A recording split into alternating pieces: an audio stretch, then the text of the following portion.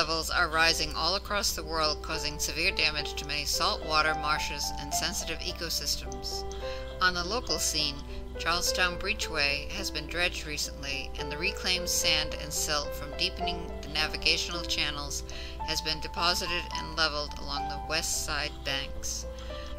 Rising tidal waters destroy the native cordgrass, causing it to die, rot, eventually turn the banks to bare ground and mud. By raising the elevation some 6 inches to a foot, the grass can now thrive and keep pace with the rising water tables. Marshes are vital and serve an important function. They are a critical piece of the puzzle for a well-balanced environment. Wetlands serve as nurseries to marine and wildlife animals, purify toxins, and act as a buffer zone from storms and wave surges.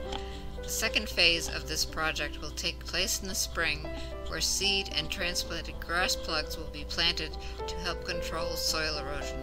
Over time, nature should take its course and develop the area into a natural, thriving, healthy watershed.